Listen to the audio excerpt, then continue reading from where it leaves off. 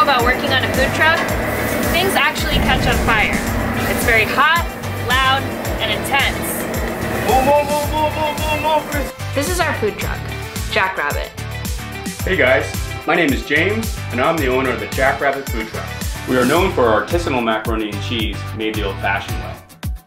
But we're famous for our tater tots, which are crispy on the outside, creamy on the inside, and served with house-made sriracha ketchup.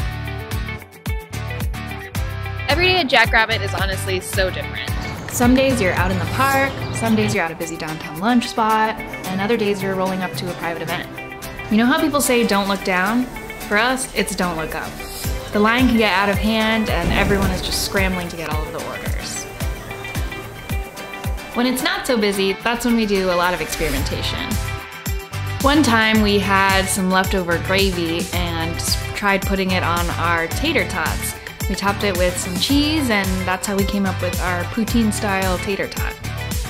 This job can be absolutely crazy. You're always on your feet, it's physically tiring, and you're just trying to cut seconds off of every order. The thing that keeps me sane is that at the end of the day, we're ultimately a family. There's nothing more gratifying than putting out a plate of awesome food and having people enjoy it.